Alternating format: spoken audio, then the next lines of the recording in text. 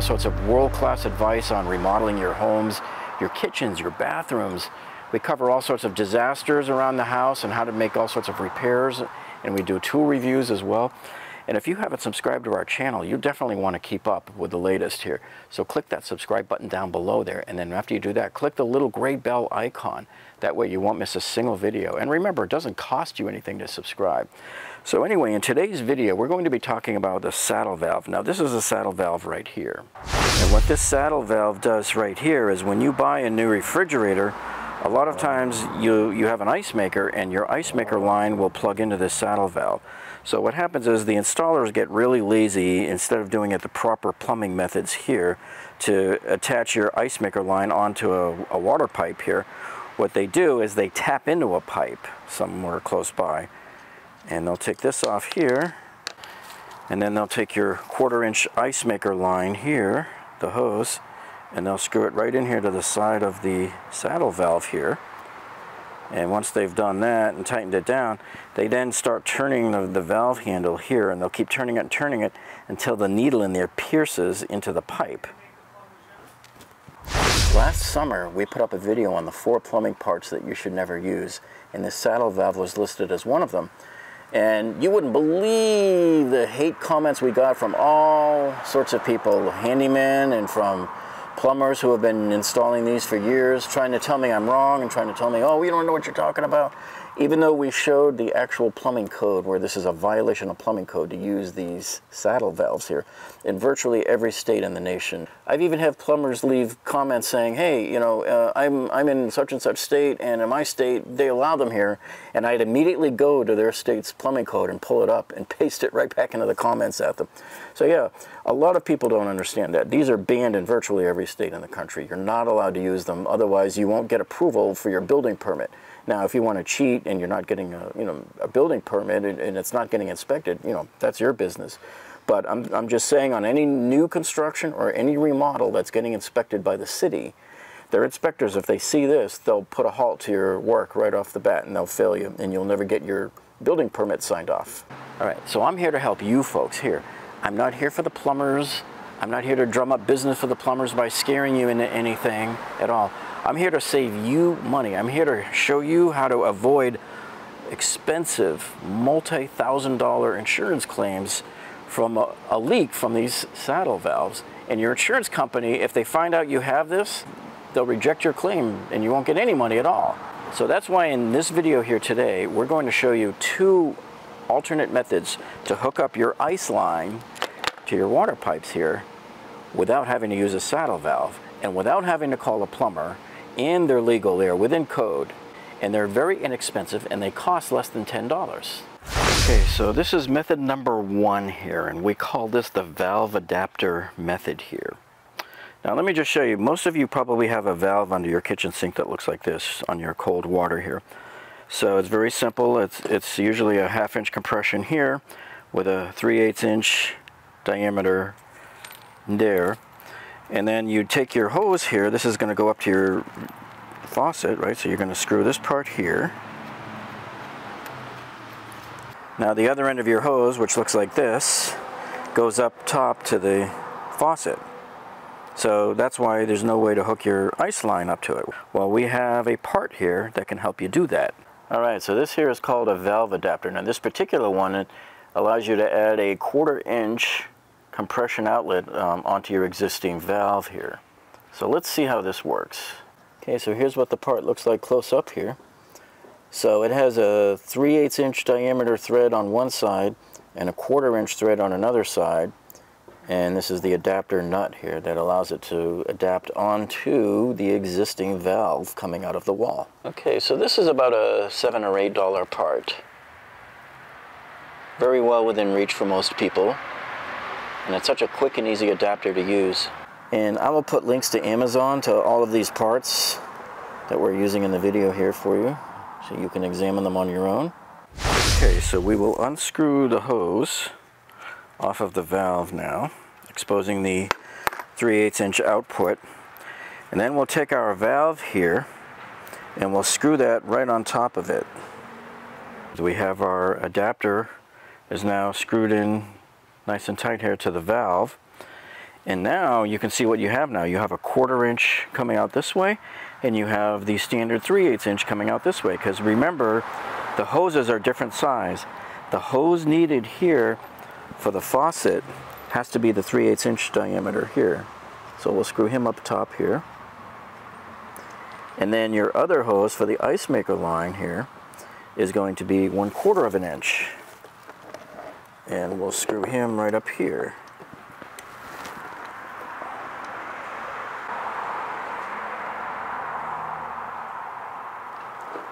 And there's your solution. Okay, so now you take a step back and look, and you can see this fits the bill here. It does everything we need to do. It's perfectly legal. There's nothing wrong with using that fitting there. And how long did it take us to do this? 90 seconds maybe? Do you need to call a plumber to do that? No. Am I working against you and just trying to get you guys to call in plumbers and spend money? No. So all of the bad comments we got from the previous people on the previous video just goes to show you that they were all wrong, and what we're trying to do here is help you do things correctly. This is one correct method here. Did you ever wonder why saddle valves are banned? Why can't we use them? Why don't they want us to use them? What's wrong with these things? They look like it makes sense, huh? What could possibly go wrong? Well, I know what the problem is, okay? Now, if you take a close look here, this is our saddle valve, and let me show you where the problem comes in. Because when you first put one of these on, I mean, these look gorgeous. They look brand new. It looks like a great piece of artwork, doesn't it? Okay, so here's what it might look like after you just put a saddle valve on your pipe there. Now, what do you see wrong with this picture? Do you see anything wrong there? Okay. Now, a plumber probably isn't going to understand what's going wrong there, because plumbers are not chemists, okay? So now that you've had a few seconds to think about it, let me clue you in as to what's wrong here, folks. What is this copper pipe made out of? Duh, copper. What do you think this is made out of? Some cheap brass maybe, or some type of cheap white metal they call it, and it all comes from China? What do you think happens when you put two different types of metal together here, folks? This is called dissimilar metal contact, and it causes a problem that's known as electrolysis, where what happens is the atoms or the electrons, whatever you want to call it, so what happens is the molecules from the two different metals there, they start merging with each other. They start doing cross-family marriaging, stuff like that, and it causes corrosion. So I'm going to show you a test saddle valve that I created 6 months ago and just left it out here on our backyard porch, not in the rain, under where it was dry and covered for 6 months. Okay, so this one right here is the saddle valve that I installed on a piece of copper, just like we did with that one. And this has been sitting out since July of 2019. So here we are, January of 2020. And you can see how just in the humid environment, look at what's happened to the screws already. The screws have started corroding. Now, if these break, guess what's going to happen? Your saddle valve will snap off. So that's another failure mode. But if you look closely here, here's the flaw in their design. So they have that black piece of plastic there along the top. And this one has it too. See the black piece of plastic there? That sort of insulates it. It insulates the top of the saddle valve from the copper, so it doesn't contact it. But on the bottom, it does contact it. And so you're going to start to get corrosion right here where the two meet here. Okay, so here we are looking at the underside of the saddle now to get a close-up look. And you can see the corrosion that's already started there. See all the rust that's forming there? Everything I mentioned in my previous video, where I talked about why you don't want to use saddle valves, it's true. Here it is. We've proved it. This could be the environment down in your basement. If you have a basement that collects a lot of water or leaks a lot, you have a lot of humidity in there. You may not know it's there, you can't see it, but it's there, and it all rises, and all that air moisture is going to start attacking your pipes and anything that's got, you know, multiple fittings here like this. And so you can see, how much longer do you think it's going to take before that starts to corrode through the pipe there, and now you have a leak coming right there. And let me just turn this around and show you multiple angles of it. You can see, look down in there, right there where the two metals connect. See, it's already starting. And not already started, it has started, and it's just eating away at that copper pipe there. So this is why you don't want to use a saddle valve. And everybody that wants to say, oh, they work great, there's nothing wrong with it, they haven't had to deal with the insurance claims and all that, and the deductibles of thousands of dollars. And nowadays, the insurance companies are getting smart, and if they see this saddle valve, they'll just reject your claim altogether, and they won't pay a single penny. I already know 2 people that are suing right now to try to get money from their insurance companies over leaks that the insurance companies don't want to pay for. What's funny is you go into your big box stores to buy your ice maker lines there, and what do you think they have in the package there? They got the saddle valve, so people don't know, oh, hey, the manufacturer is putting that in the package, it must be okay. I don't know why the manufacturers are so stupid and give you that. They gotta know that it's a violation of plumbing codes in every state. Why would you give that to somebody when you know they shouldn't be using it? Now, another question we get asked all the time from people are, okay, Jeff, if saddle valves are not allowed to be used, if they're a violation of code, how is it that the stores are allowed to sell it? Why aren't they, why don't they get in trouble from the law? That's criminal, isn't it? And I guess people just don't understand the difference between building codes and criminal law. It's not against the criminal law to buy these, own it, or install it on a pipe. It's against building codes, which means the rules that the cities use before they agree to give you a closeout on your building permit. It just violates those rules, and they won't give you a building permit. They're not going to call the cops and have you arrested. There's no law being broken. So it's perfectly legal to sell these. However, I think it's perfectly stupid to sell these. Now, there are times where this would be okay to use, like if you're going to be outside doing something temporary, or you just need to get something temporary to fix something or whatever. But usually temporary fixes, from what I've seen from just about everybody I know, a temporary fix is permanent. You come onto the scene 10 years later when there's a failure of some type. What was that on there for? Oh, that was supposed to be temporary. When did you put that on? Oh, 10 years ago. Okay, so this was solution number 1. So now I am going to show you solution number 2 here, which is actually my preferred method of doing it. Okay, now this is my preferred part, and we'll take it out of the bag. I'll show you how this sets up. This is actually a dual valve, which is my preferred method. Okay, so what we're going to do now is we'll take our one-stop wrench here, and I will disassemble this real quick.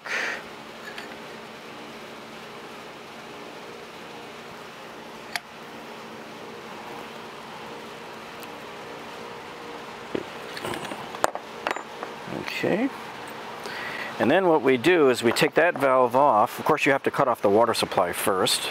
Okay, so here's the part close up here. Here's how it works here. So the water comes into this big nut here, and then you have 2 separate independently controlled ports here. Now, these might look like they're the same, but they're not. What's really cool about this is a very specific part that's designed exactly to do this very purpose. This is a 3/8 inch diameter port here. This port over here is a 1/4 inch port. That's the one that's made to connect up to your ice line, whereas this one is made to connect and go upward to your up to your faucet there with your faucet hose. We take that valve off and we put on our dual valve here. Now you can see what our dual valve looks like. It's really nice here. So we're going to put the nut back on, and then the ferrule sleeve, the compression. Okay, and that's going to fit around. The valve goes right on the pipe, and then we'll tighten this back down here.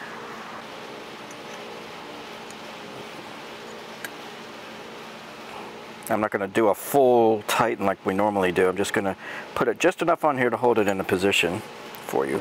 Normally we would really tighten it up good, nice and tight. Okay, so here's what I like about this is if you look at the way this whole valve operates here, each side is independently controlled. Okay, so now as you look at the two, here you can see it's more evident that the one on the upper left there is wider. It's the 3/8 inch one, and the one on the bottom right there is the 1/4 inch valve. It's sort of a luxury item, but I think it's the ultimate in versatility because it allows you to do work on the refrigerator and the ice line without affecting the rest of your water supply. You don't have to cut off the water supply. All you have to do is turn off the supply to that line. Okay, so now what we will do here is we'll screw on the hose here that leads up to the faucet. He'll go here. So remember, that's the 3/8 inch connection. Okay, and then on the bottom here, we'll attach the 1/4 inch hose for the ice maker. So I'm just going to keep reiterating for you so you remember it, that the faucet hoses are usually a 3/8 inch connection, and the ice maker lines are always a 1/4 inch connection there. Okay, so there's our completed solution here, and you can see why I like this. It's such an eloquent solution here. Mainly because I have individual control over each side. I can turn, see, I can turn this side on here or off independently from this side over here. So if I have to do work on the refrigerator and the ice maker line over here, I can just simply, well, yeah, this would be on here. I could come and turn this one off while still leaving the faucet on, so people could still wash dishes, do whatever, while we're doing our business over here at the refrigerator. And the other reason why I love this part so much over the first solution I showed you with this valve adapter here, is this valve adapter adds one more layer of complexity. It's one more source of potential leaks or problems to go wrong, things like that. And they could still get bumped around. See how it sort of does have a little swivel to it there? So it could get bumped around by people shoving stuff underneath the kitchen sink there. Whereas this is a single piece, it's all solid, there's no other moving parts other than just your two cutoff valves, and it's 90-degree turn. So everything about this is just perfect. See, 90 degrees from off to on there, 90 degrees, just like that. Now, the only issue here about solution number 2 here is it is more expensive. I mean, you can tell this is a Rolls-Royce part. This part can cost anywhere from $20 to $40, depending on where you're getting it from. And once in a blue moon, you might find it at Home Depot. You go in and you ask about it, and they'll give you blank stares. Most of their employees don't even know what this part is or does or anything. And then if you go to supply houses, they might cost $20, they might cost $40. You just don't know. The prices are all over the map. But to me, I'll pay the price. I don't care, because when I'm doing my remodeling and we put these new valves on like this, to me, nothing looks better than when a buyer and their home inspector come in, and the home inspectors look under the sink and they see this beautiful brand new thing that's very well organized with the hoses going in the right direction. There's not hoses going all over the place because they had to use these weird adapters and stuff. It's just, everything is just routed neat and perfect, and they can't argue with that. They'll never find anything wrong with any of my plumbing fixtures here that would ever give them any cause to try to chisel down the selling price of the property. Well, I hope this clears up any confusion you had about saddle valves. And if you're finding this video useful so far, hey, make sure you go ahead and give us a thumbs up down below here. That tells us that you like us, and it helps our videos rank better so other people will find it and benefit by it also. And remember, if you haven't subscribed yet, click that subscribe button down below there and click the little gray bell icon next to it. That way you'll be alerted every time we upload a new video. Well, thank you so much for joining us with this one, folks, and we hope to see you on the next one.